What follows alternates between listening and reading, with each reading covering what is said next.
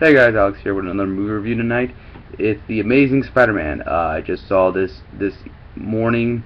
Um, I will say right now, I wasn't 100% convinced that doing a reboot of the series this soon after was a smart idea, but I was very, very pleasantly surprised with how good this movie was. It was really, really good. It was great, even.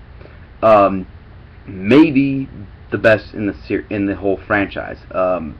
Between this one and Spider-Man 2, I can't decide. But really great movie, and let's just get into it with pros and cons. First of all, it is the origin story. It's the story that everyone kind of knows from either the animated series or comic book or the first movie. But they really did a nice job of doing it kind of a different take on it, a little bit different. Little things like how Ben Parker or Uncle Ben dies, how he actually gets bitten by the spider, and just everything like that. And I really like this take on it. I thought they spent more time developing the characters very nicely. Some people were saying like, oh well, they spent like an hour talking about this origin, like nothing happened. And it's like, well, that's character development. I think they did a very nice job with the character development in this movie. I especially enjoyed like the early parts where you see him interacting with his aunt and uncle. I thought that was really nice and like kind of shows, them like interacting as a family. I like that.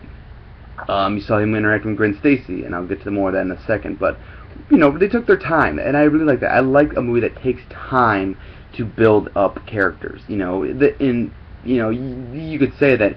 Well, they can have another movie like this. Like, well, this is a new franchise. This is supposed to be for people who haven't seen the movie. So if you haven't seen the first series, this is good. Nice development. So well done for that. All the cast is great. Andrew Garfield is very, very good. I was very impressed with him. I am really liking that actor. I think he's great. I loved him in The Social Network. I liked him in what was the movie he was in? It was recent. I don't remember what it is. But I thought he Set to the Plate did a nice job of playing Peter Parker and looked the part and everything. Emma Stone was great too as Gwen Stacy. I really liked her a lot. I think she's probably my favorite actress right now.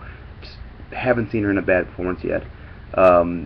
Dennis Leary was good. I can't remember who played the Lizard, but he was very very good as well. Martin Sheen was great. I loved him as Uncle Ben. I thought he was great. The CG was really good too. I really liked the action scenes, especially like Spider-Man like going around the city. I thought they looked good. Some people didn't like him, but I did. I thought the lizard looked very nice. Considering the fact it's supposed to be a giant lizard, and I think it actually did look good. Especially like there's one close-up shot of like his you get like a close-up shot of his face, and it just looked awesome. Almost kind of like it made me think of Rise of the Planet of the Apes, just how realistic it looked. It looked really good. And also the fight scenes were fun to watch. I really got into them. And there's one I especially liked. It was the fight scene in the school, and just the way that Spider-Man fought. It fought very much like a spider, like moving very fast-paced, using his web. I just really liked that a lot. I liked the cinematography, and the choreographing of the fight. I really enjoyed those fight scenes. Now the cons. A few of the early scenes where Peter Parker is talking to Gwen Stacy, like the one where he asks him her on a date, and the one where he tells her who he is. He's just fumbling and very, very awkwardly, and it was so annoying. It's just like, just fucking say it already. So that was kind of it. And like, I understand what they're going for, that awkwardness of first meeting someone, and obviously no one could just talk to a girl if you been having a crush on them for whatever. But still, it was really annoying. And also, this is probably one of the biggest things that people have a problem with. It was the trailers for the movie show this whole thing as like his greatest secret. You'll reveal his secret of his past or whatever. And they don't. They touch upon it, but they never go into it. In fact, at the very end of the movie, in a after-credits scene, a character openly says, "Does he know the secret about his father?"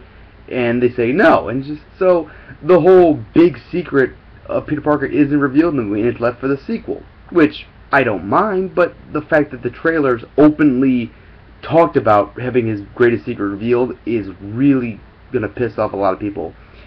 So that's just my opinion, and like if they were going to do it, they just shouldn't have marketed it that way.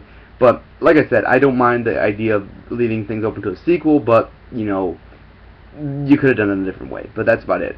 All in all, I go to 9.5 out of 10. Very, very good. One or two things that bother me, and I'm sure other people will bitch and complain. I see people giving this really bad ratings. 401mania.com and IGN gave it really average ratings, and that really pissed me off. I think this is a very good movie. Definitely worth seeing. It's not better than Avengers, but you know what? This is gonna hold people over till The Dark Knight comes out, and I cannot wait for that. But that's it for now, guys. Take care. Bye.